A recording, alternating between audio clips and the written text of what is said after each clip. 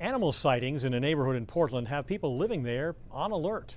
Portland police have received about 24 phone calls and emails from people who say they've spotted either coyotes or wolves wandering the streets and preying on neighborhood chickens. The coyotes in Portland are not unusual, but one Maine biologist is confident this animal is something else. News Center Maine's Shannon Moss reports.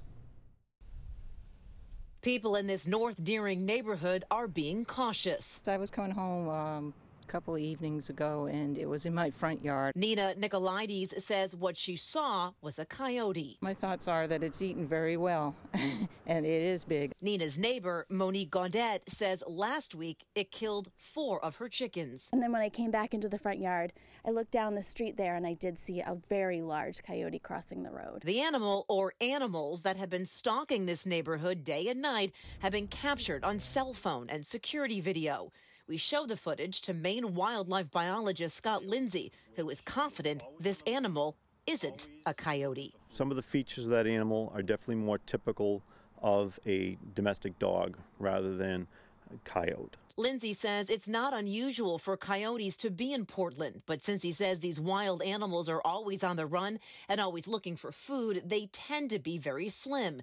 As for the chickens, those animals are going to be susceptible to any number of wild predators we have in the state, be it coyotes and sometimes even domestic dog. Nina Nicolaides isn't convinced. It's not a dog.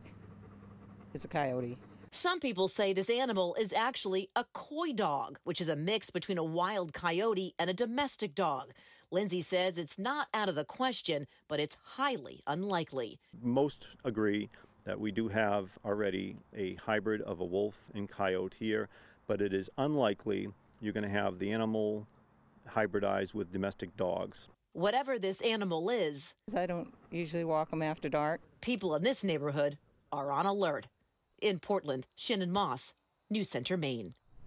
And while it is unusual for coyotes to attack people, wildlife biologist Scott Lindsay says if you do happen to come across one, show your size, make some noise, and don't run in the opposite direction.